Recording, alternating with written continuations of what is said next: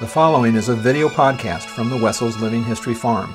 This next poem, Barn Owl, is one of my annual Valentine poems. I've written 20 years worth of Valentines, and Barn Owl is one of them. In each of these Valentines, I try to either get the word heart or the color red or something like that, and you'll hear the heart coming out of this one.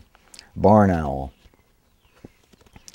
High in the chaffy, taffy-colored haze of the hayloft, up under the starry, nail-hole twinkle of the old tin roof, there in a nest of straw and baling twine, I have hidden my Valentine for you.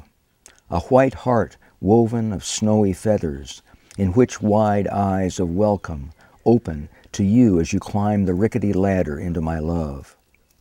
Behind those eyes is a boudoir of intimate darkness, darling, the silks of oblivion. And set like a jewel, dead center at the heart, is a golden hook the size of a finger ring, to hold you always, plumpest sweetheart mouse of mine. For more, go to www.livinghistoryfarm.org.